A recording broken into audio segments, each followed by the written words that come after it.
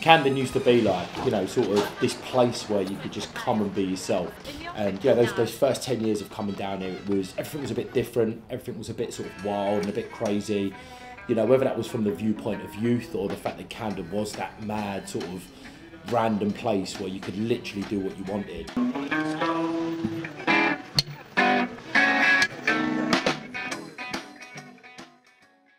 There's a certain feeling of gentrification, the normalisation of London, making every street, every shop and every person the same. It's terrible, it's crap out there, it's very dull, it's very boring. You see the same sort of things on every single high street.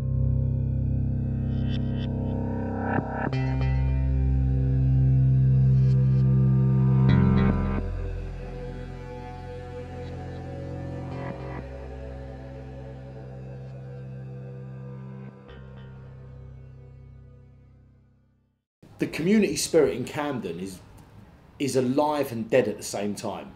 I mean, there was a point in time where everyone knew everyone. As of late, it's more of a sort of loathing of other traders. You know, there doesn't seem to be a concern for your neighbour anymore. The article I wrote was about the development of Camden Market and the changes that were taking place there, and really looking at the concerns of the stall holders and shop owners in Camden. I was looking at Market Tech, who were the company who owned Camden Lock and some of the other market areas. The head of Market Tech is Teddy Sagi. He's an Israeli businessman who'd served time for insider dealing.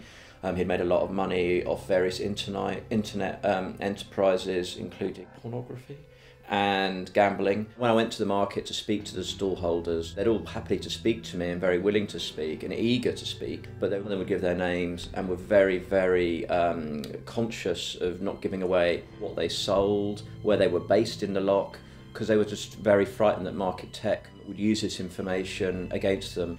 But the fact that also that all of them didn't do it kind of told a story in itself, you know, that these people were so frightened. It's not something I've ever experienced before.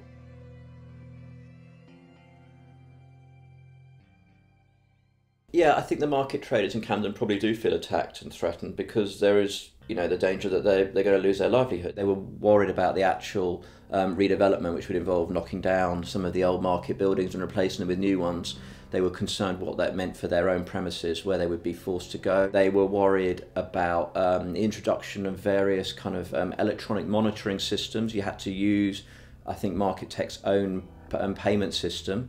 And they felt that was, they didn't like that, because it meant essentially that Market Tech would have access to how much they were making, which is how it works in a shopping mall, but not traditionally how it works in a market. One of the traders told me they were threatened with a 75% rate increase.